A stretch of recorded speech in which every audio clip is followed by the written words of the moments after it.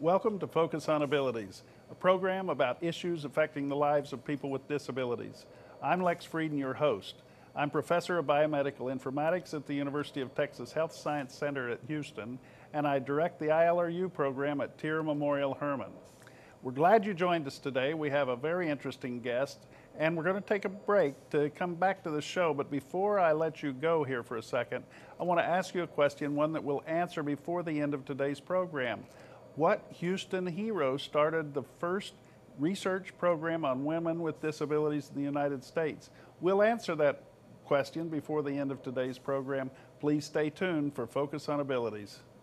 Focus on Abilities is brought to you by Tier Memorial Hermann, redefining rehabilitation, removing barriers, re-enabling independence. In the ILRU Southwest ADA Center, promoting compliance with the Americans with Disabilities Act.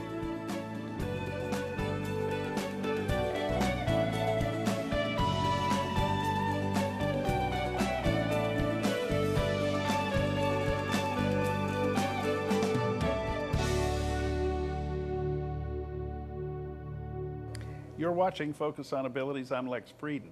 We have a very interesting guest today. Peg Nosek founded the Center for Research on Women with Disabilities. Peg, welcome to Focus on Abilities. Thank you, Lex. It's a pleasure to be here. Now, Peg, I called you a hero, and I really believe you are a heroine.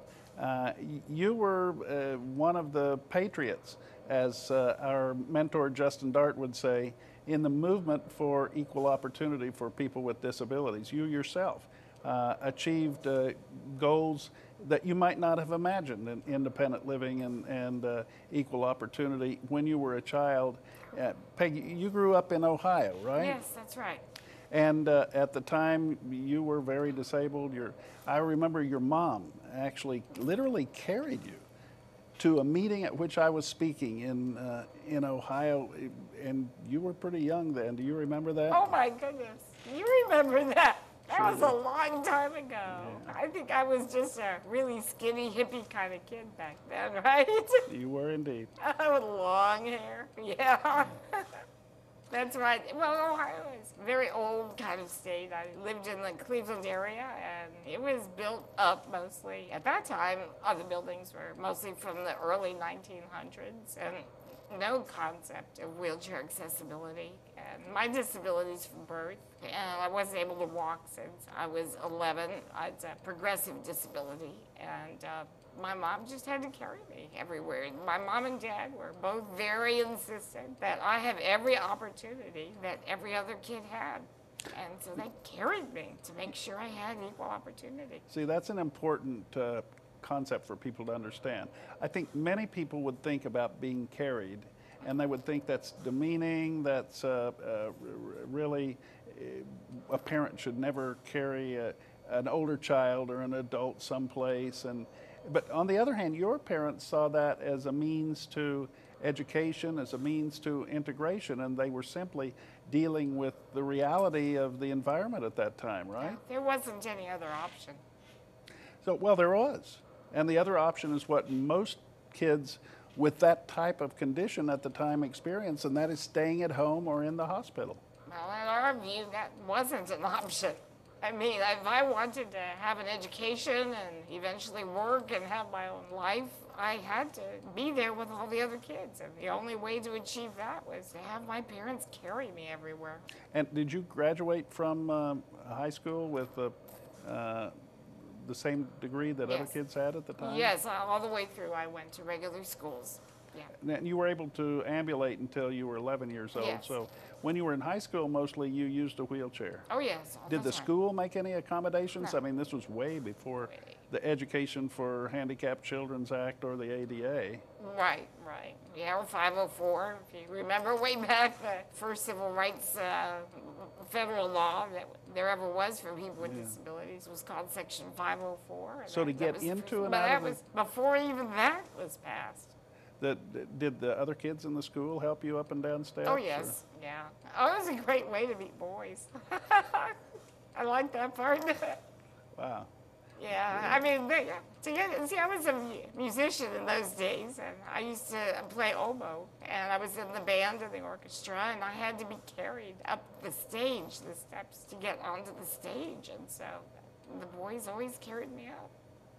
Did you get a lot of attention because you were exceptional in the sense that you had a disability? Yeah, I didn't really like that. I mean, I didn't want that kind of attention because it was putting me up on a pedestal.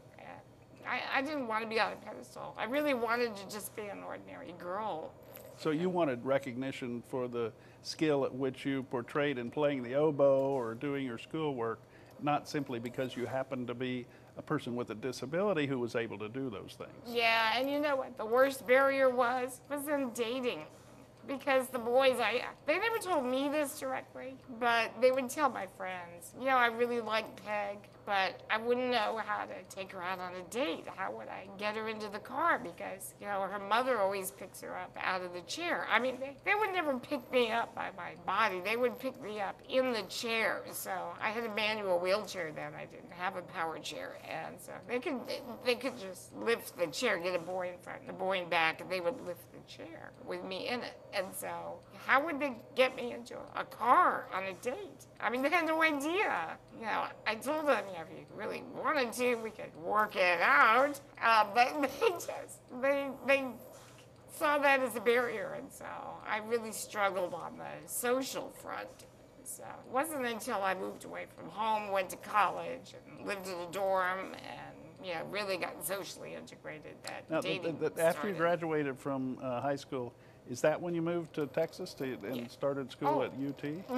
No, I went to college up in Ohio, and that was even worse than high school. At least my high school was all on one floor. I went to a high school that was in the next suburb, and it was because it was all on one floor, and so that was relatively easy, even though the stage did have some steps. And then I went for my bachelor's degree to a conservatory of music there. And then I went to do a master's degree at another very old college in the same area of Cleveland. And so I had to be lifted up and down steps all through that as well. So I did a bachelor's and a master's in music up in Ohio. And then when I wanted to go on for a doctorate in music theory, I realized there weren't any programs in the area, so I had to leave home if I wanted to continue my education. And that's when I started looking around all over the country. And the University of Texas looked the most accommodating, and it had the best program for what I wanted to study. So I Peg, came down here. you know, it's not like you, in a vacuum, decided that you wanted to be successful in your life.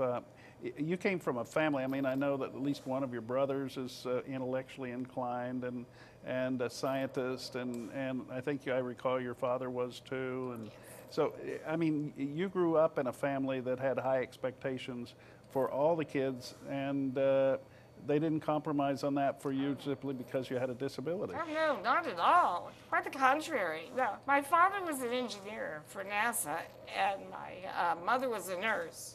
And my brother ended up going to college in biophysics. So yeah, very intellectually oriented family. And my father really had a hard time imagining how I was going to live my life without my parents to support me, and he didn't have any concept about how a woman with a disability would ever be married. So his famous line...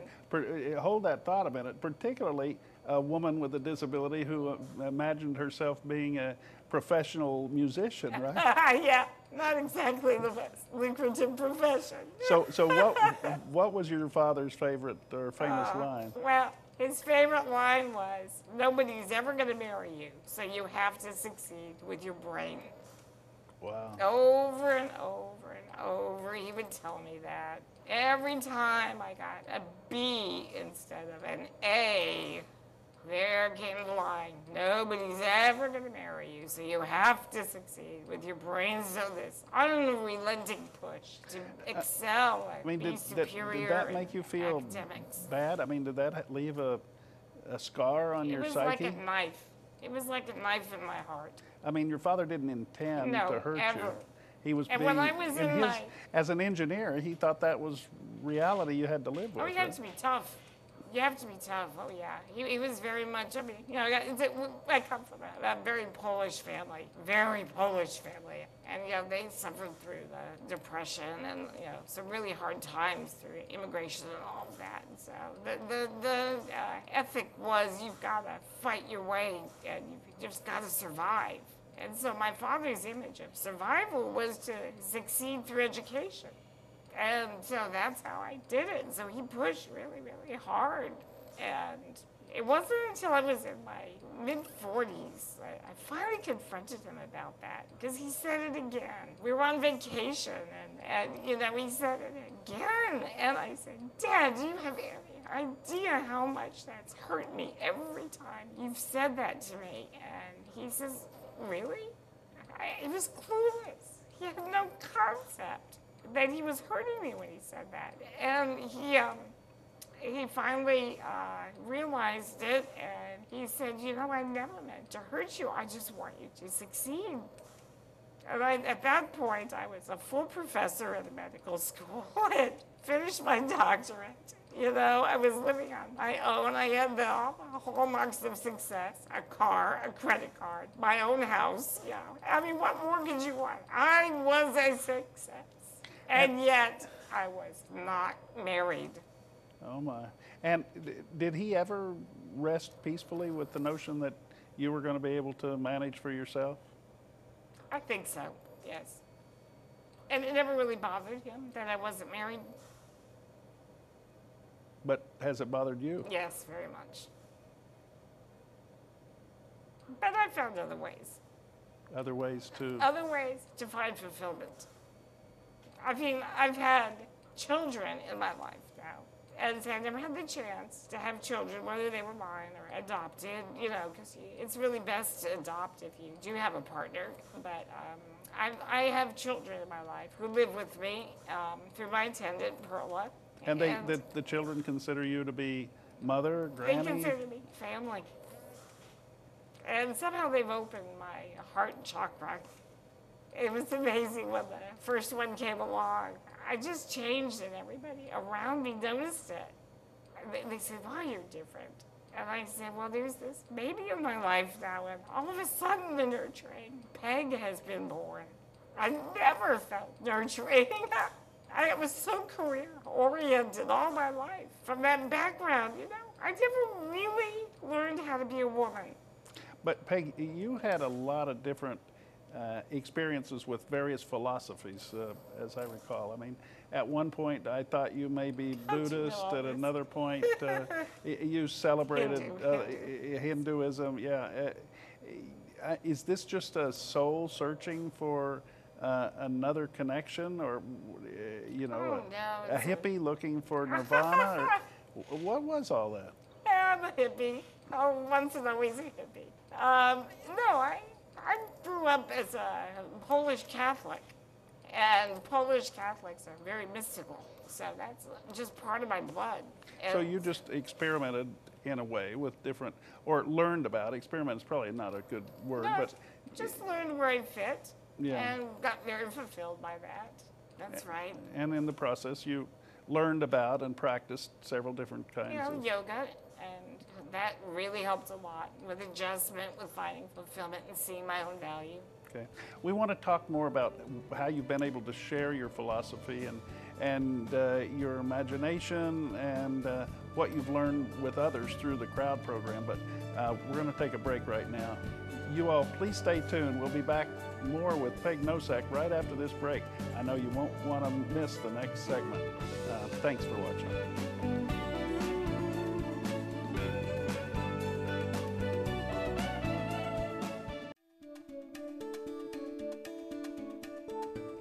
Welcome back to Focus on Abilities. We're here today with Peg Nosek. And Peg, you founded a program called CROWD, means the Center for Research on Women with Disabilities. What exactly does CROWD do? Crown is a research organization within Baylor College of Medicine. We're part of the Department of Physical Medicine and Rehabilitation, and we do research projects about how women with disabilities can improve their health and find fulfillment in life in various ways.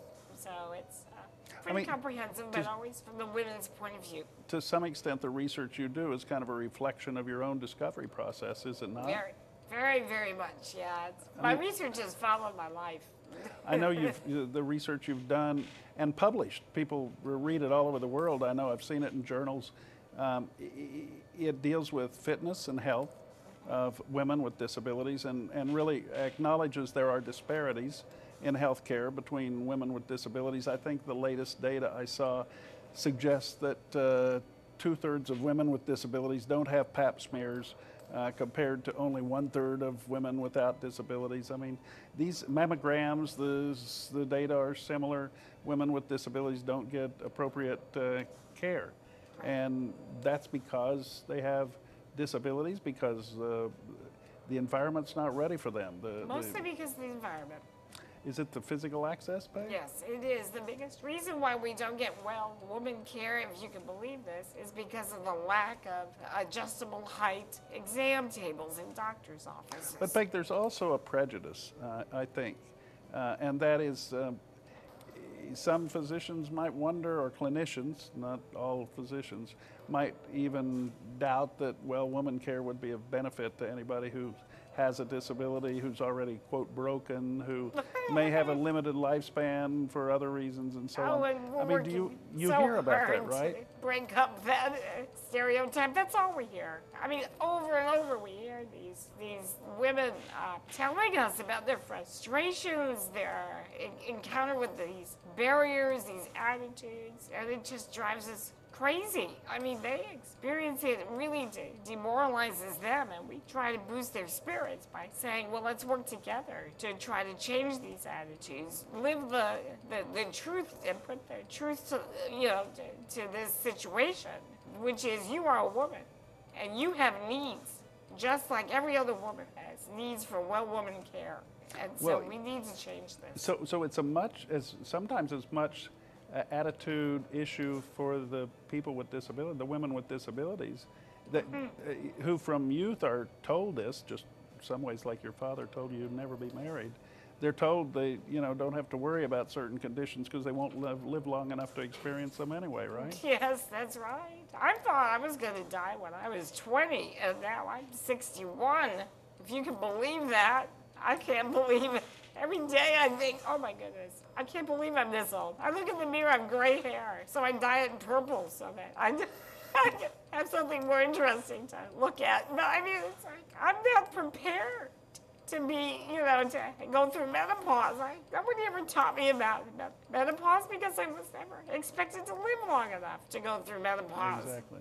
So, Peg, in addition to health and fitness, I know your program has published materials about human sexuality in women with disabilities, very advanced stuff that's being used in curriculum all over the world. In addition to those issues, what other kinds of topics in general? Yes, we have all of that freely available on our website. Oh, we have a lot about the Well Woman exam, about health promotion is our focus right now. We're doing a lot about weight management. Again, as I get older, weight becomes an issue, and so I'm interested in how can people who can't exercise lose weight? And that's a problem because, as you know, weight is a matter of balancing the energy you take in and the energy you expend. And so if you can't exercise to burn up calories, how can you modify what you eat so that you don't gain weight, especially as your metabolism changes? So we're putting more and more things up on our website now about that. Well, now, speaking as a relatively trim gentleman, What do you advise about weight loss for a person using a wheelchair? Oh, my advice is to just watch the quality of the foods that you eat, stay away from processed foods that have got a lot of artificial ingredients. If you can't pronounce it, don't eat it, pretty much. And watch calories? I mean, is that part well, of it? you should, because anything that's going to have too many fats or empty fats and sugars, again, just like a potato chips, that's pretty much the icon of the foods you should stay away from. Just highly processed, empty calories, the fats that don't do you any good. But There are fats that do you a lot of good, like avocados are fabulous fats. I don't like avocados. Oh, avocados. Avocados, Wonderful. Guacamole. sweet potatoes, we can leave those off the menu, but I'm sure there Sweet are, potatoes are I'm sure there wonderful. are other healthy substitutes I would enjoy. Okay, that's good. Peg, And move. That's the other what thing. about the Just move intellectual? around a lot. The intellectual exercises we do doesn't help you lose weight. Doesn't burn calories, I'm afraid. Even though you might feel exhausted, at the end of it, I'm afraid it doesn't burn calories. Actually, the very best energy expenditure activity is sex. So, yeah, if you get like a really Make a note of vigorous that. sex, make a note of that, please discuss it with your wife. But yeah, I mean, really, the message is just to move, to be and active. also I think to exercise your heart. Isn't that part of it? Yes, anything that's going to make you breathe faster, and get your heart rate up. I mean, really, I find when I go and take my dog out for a walk, my streets in my neighborhood are pretty bumpy. And so just going over those bumps, trying to keep my balance in the chair, that takes a lot of my energy. And especially if I'm with my kids and, they're racing around and I'm wheeling around in circles trying to keep track of where they are and making sure they're not running over each other, that kind of thing. That gets me, I can feel my circulation improve when I do that. And that's always good. You're burning calories when you're improving your circulation. So that for me is good. I can't do aerobic exercise. I can't go out to a gym and lift weights. So just moving around, being active, not sitting at the computer hour after hour. Peg, you have a lot of information, as you said, on your website. Yes. Can you give us the link to the website so people can go there and learn more? Certainly. Well, we're with Baylor College of Medicine. So the first part of our website is that abbreviation, which is BCM for Baylor College of Medicine. So it's bcm.edu/crowd. CROWD, which stands for a Center for Research on Women with Disabilities. Okay, it works the same if you put www in front of the dot. Yes. bcm.edu/crowd. And plenty of information there. I know Lots. I've been there recently. It's helpful information, and not just for women with disabilities. I think anyone with a disability, family member, particularly clinicians, people practicing medicine, and educators as well, can all learn from that very rich website. And we have a lot of links to other organizations too. Peg, first of all, I just want the audience to know that in the introduction I said what Houston Hero established a nationally known research center for women with disabilities. Obviously that's you, Dr. Peg Nosek, and I'm proud that you actually worked with us at ILRU for a period of time after your what I would call a internship with one very famous disability rights advocate, Justin Dart Jr. Yes. Now, while you were a student at the University of Texas in Austin, you met Mr. Dart, and at the time I think he was the chairman of the Governor's Committee on Employment of People with Disabilities, or perhaps the task force on disabilities that the state legislature had appointed. Yes. I was a member of that group at the time, and you actually were invited by Mr. Dart to take residence in his home, along with some of his children, of which he had many, and you learned there basically from the guru. Yes. That's right. Actually, my introduction to Justin went before that because I was the director of the Independent Living Center in Austin, and he was on the board of directors, and that's how I first met him. And I went off from there to do a civil rights project for a year, and that project, the funding ended, and he invited me to come back to Austin and work for him and live with him and his family and work as his assistant. So we wrote papers and planned rallies and did all kinds of advocacy and policy work for people with disabilities in Texas. So I guess that was a formative experience in your life. In the 80s, early 80s. Yeah, he is the one who encouraged me to go back to school and pursue a degree in rehabilitation. He said I had an academic mind and a research-oriented, inquiring mind. Well, I'm also grateful to him because I think he encouraged you to come to work in Houston when I offered you a job. So you offered it to me. You got me down here to Houston. I'm forever grateful to you for that. And you've stayed ever since. And Peg, you've contributed so much to our community. One question I need to ask you before we end the program, that is, you use a tracheotomy. Yes. You're obviously breathing with the assistance of a machine.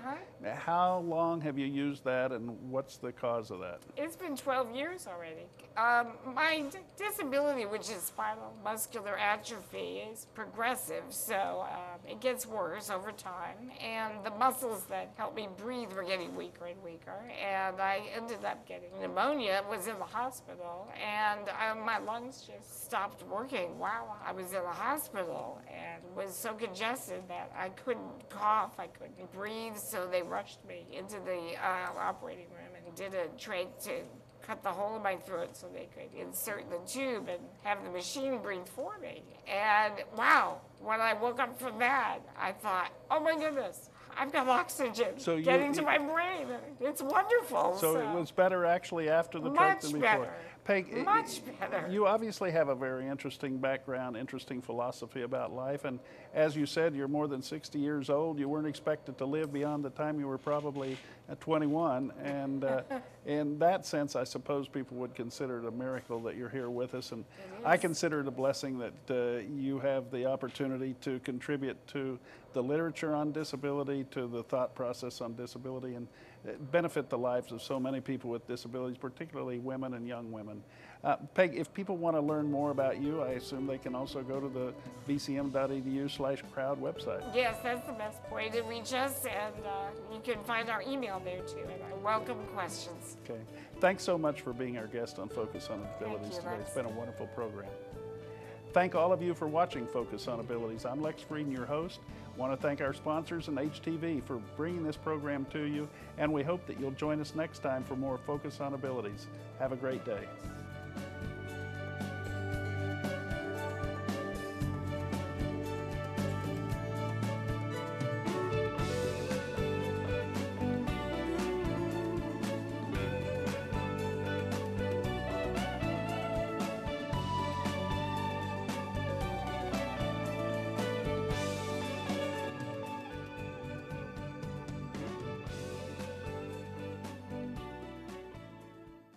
Focus on Abilities is brought to you by Tier Memorial Hermann, redefining rehabilitation, removing barriers, re-enabling independence.